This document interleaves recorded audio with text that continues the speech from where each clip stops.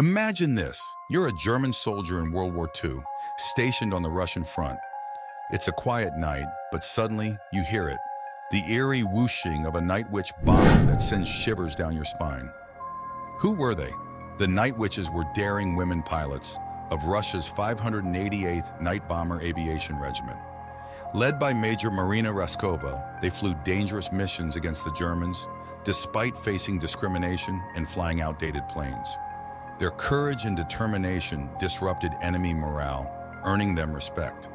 From 1942 to 1945, they flew thousands of sorties, damaging enemy targets. Their legacy lives on, thanks to authors like Kate Quinn, who published the novel The Huntress.